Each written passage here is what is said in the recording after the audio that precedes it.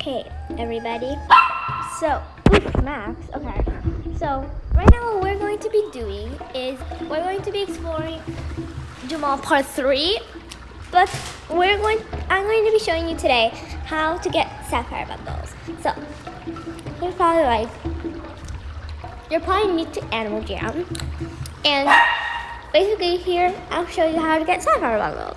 So, you can get Sapphires by clicking on the Sapphire icon next to the settings button, the premium shop. There's either a membership, the 100 Sapphire bundle, and the 650 Sapphire bundle.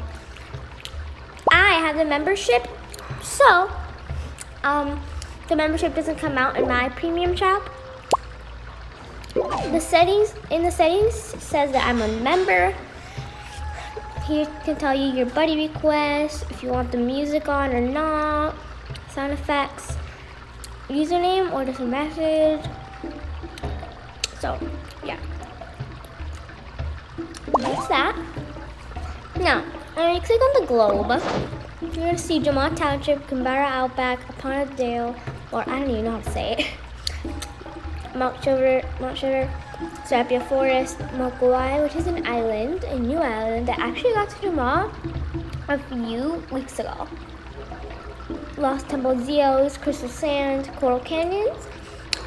And basically, what I like about Animal Jam is that you can click on each land, and when there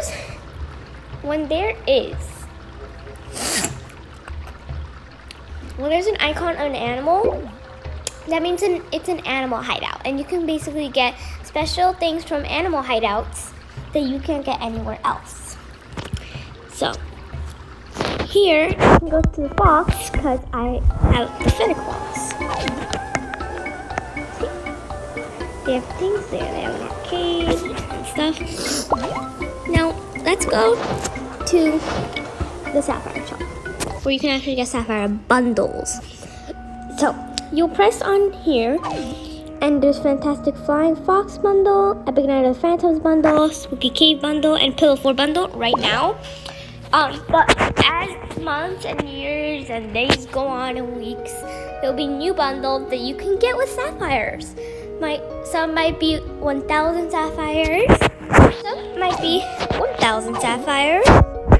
Some might be 250 Sapphires, like these.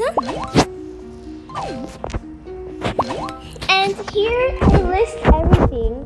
You can press on it and it tells you what that is. So, very cool.